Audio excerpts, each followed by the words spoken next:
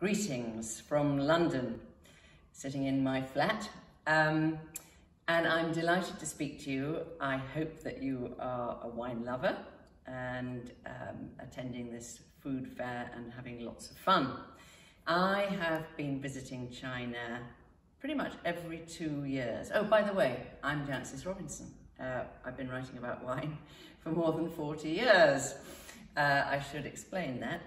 And I've always been interested in China and made my first visit there in 2002. That was a quick visit. Came back properly to have a look at the wine scene and one of the wine regions in 2003.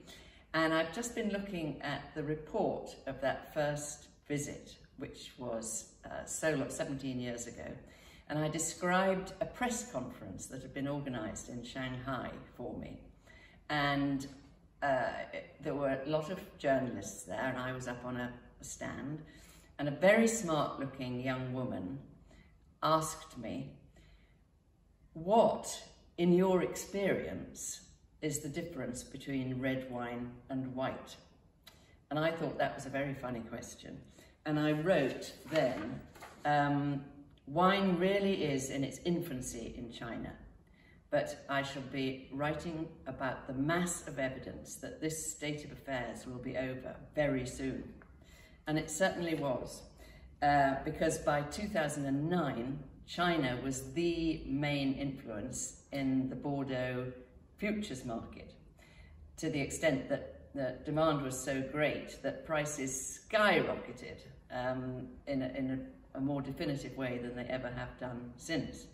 And in fact, since then, you see the Chinese language, when you look at literature from Bordeaux properties, it goes French, English, Chinese. That's how important you are to the world's fine wine market.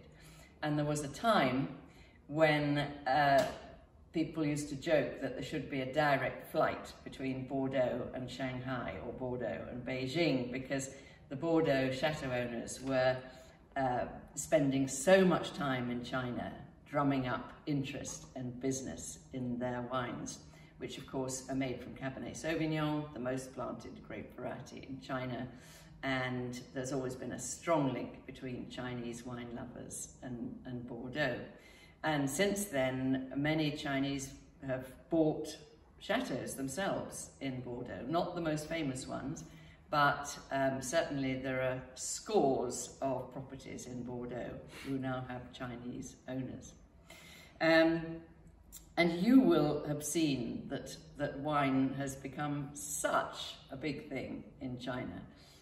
You could almost say that it's the most, along with luxury goods, is one of the strongest markers of sophistication in China.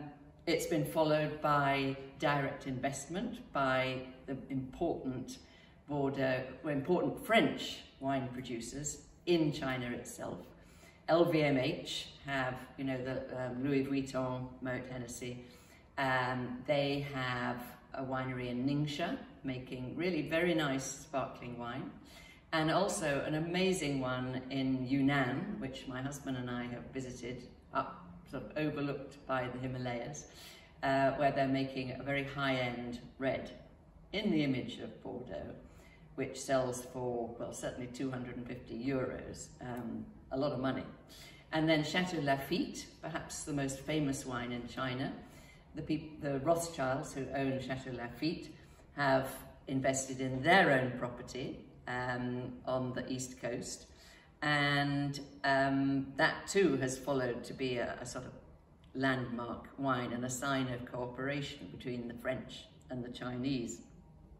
Now, every time I've come to China, I ask somebody whose knowledge of wine that I trust, someone like Yang Shi, who is my Chinese business manager and a Master of Wine student, to organize a tasting of the best Chinese wines that they can find.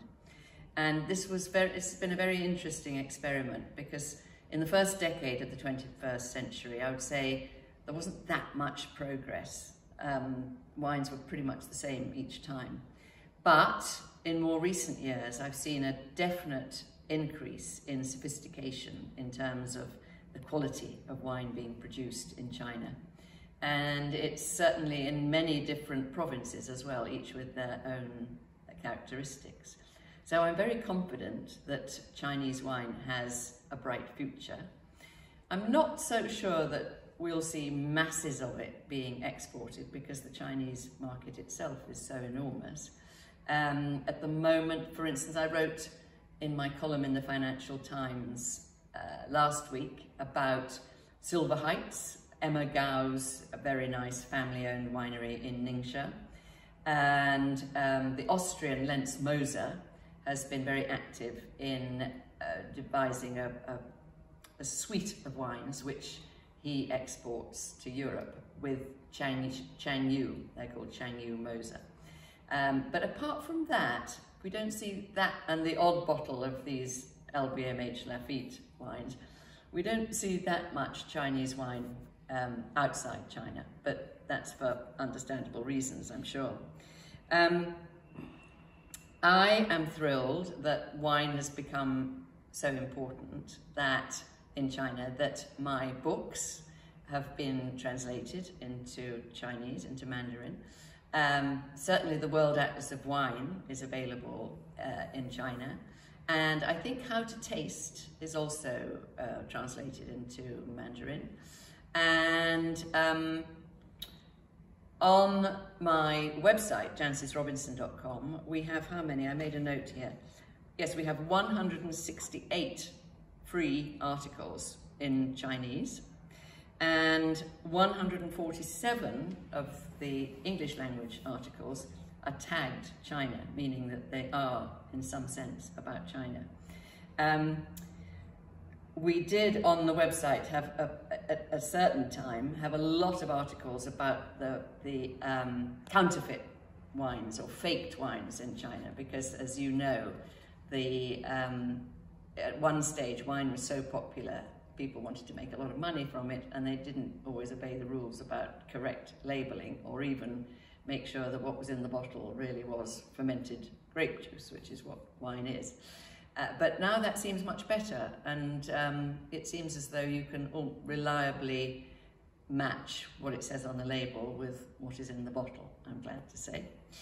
I have certainly noticed that Chinese tasters are very perceptive, and Chinese wine students, of which there are thousands now, thank goodness, because lots of them want to read what I write, are very serious and very, very competent. And I have been the president of the Wine and Spirit Education Trust, which is the world's leading wine education outfit. And every year I go to the diploma ceremony and hand out awards to people. And it's remarkable how many Chinese students have done very, very well in those awards.